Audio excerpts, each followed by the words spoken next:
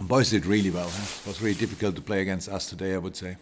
And then when you have, obviously today they all wore their finishing boots, it looked like. When you have them, then it's really tricky. And so that's the reason for the result. I don't feel satisfaction or whatever. I'm happy in the moment, absolutely, because it was just a top game. But the time is just like this. It makes no sense to be over the moon about something because the problems don't get smaller. I don't say the problems, the challenges don't get smaller. It's just yes, the first time now for feels like ages that we don't play on Tuesday immediately again. I think Crystal Palace felt today a little bit how hard this is to play Wednesday night and then on Saturday 12:30 immediately again. It's tough. It was for us tough as well.